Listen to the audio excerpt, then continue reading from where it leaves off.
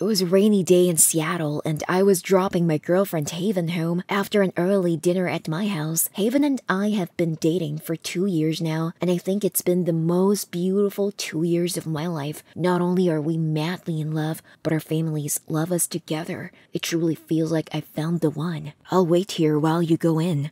I parked my car outside Haven's house. I honked 2 to 3 times and saw her parents open the door. I gave her a peck on her cheek as she opened her umbrella and got down from the car. She ran off to the door and then she and her parents waved to me. She ran off to the door and then she and her parents waved to me as I began reversing my car to leave. When I got home, my parents were watching the TV while my sister, Karen, was upstairs in her room. I need to tell them today. I thought to myself. I called out to Karen and told them that I had an important announcement.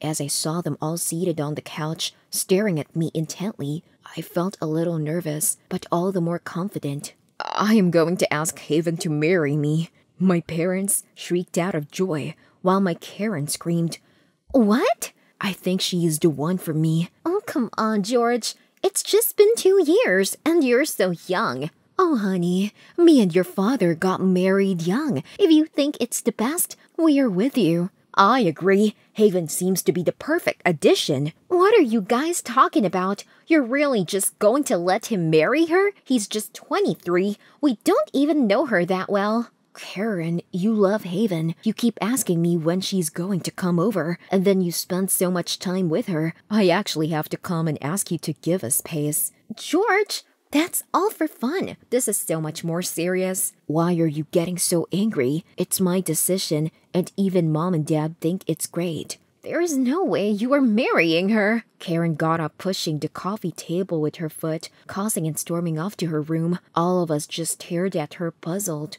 Is she okay? Maybe she's shocked. She'll come around tomorrow. We know how much she adores Haven. Perhaps she feels bad because you are younger than her, but marrying before her.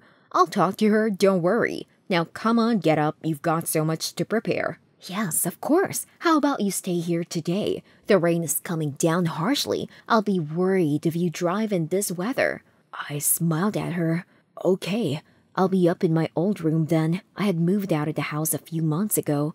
Karen had also moved in and out multiple times. Somehow she would leave and always come back. I went up to my old room and began to scatter my things in my cupboards and drawers to find some old clothes to sleep in. I found some old pictures of me and Haven in the drawers. However, someone had cut them up in halves, and the ones in the drawers only had me. She had been cut out. I went through all the pictures and they were all the same. I suddenly felt a wedge in my heart. Who had done this and why?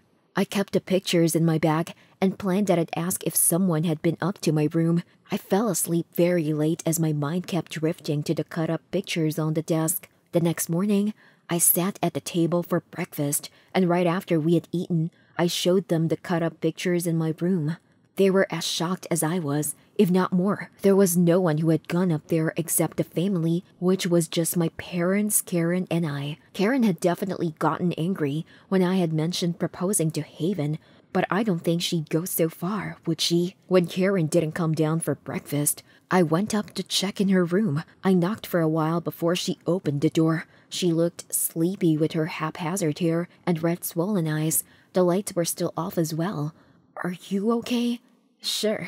What's the matter, Karen? I don't think you should marry Haven. What?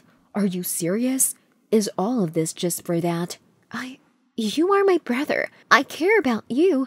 I don't think she's the right person for you. Karen, you have absolutely no reason to say this.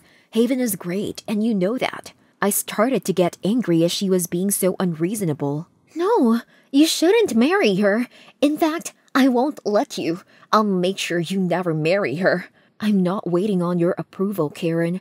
You may or may not come to the wedding, but if Haven says yes, it's happening. I was trying extremely hard to stay calm. Oh, there's no way. I'll do whatever I have to stop you. She went towards her bed and picked up an empty beer bottle from the bedstand. I'll kill myself if I have to. Stop! I ran towards and pulled her towards me harshly, causing the beer bottle to slip from her hands and shatter on the floor. My parents had heard the concussion and had come to check up on us. What's happening? I am in love with Haven. What? I love her. I am obsessed. I can't live without her, George. Don't marry her, please. Karen, what are you even saying? You're making no sense. I like girls, George. Not any girl, though. Just Haven. I love her. I won't let you take her from me. She went towards her cupboard and threw out some of her clothes to show us a collage of pictures. All of them were of Haven, and some of them were the cutouts of the pictures in my room. I didn't know what to say or do, so I just stared silently. I need her in my life. If you marry her, it will never happen. Karen, all this. What even is all this? I don't think Haven even likes you in that way. She will. She will have to eventually. I looked at her. Her eyes were red and she was crying. She was completely out of her mind. I couldn't even reason with her in this state. I need some air. We can talk about this later. I left the house feeling all sorts of emotions. I was disgusted with my sister. She had always met Haven as my girlfriend. How she had developed these feelings for her was beyond me. I felt guilty and sad for her as well. But more than anything, I was afraid for Haven. All those pictures in her cupboards, her desperation, it didn't seem healthy at all. I walked to my house instead of taking my car. It was a long walk, and by the time I reached my home, I was soaking wet from the rain. I took a long shower and changed my clothes and then called up Haven. She finally picked up on the 7th call. Haven, where? George! Karen, she's driving so fast and she won't stop. We're on the Idaho highway. She's saying that no one can marry me.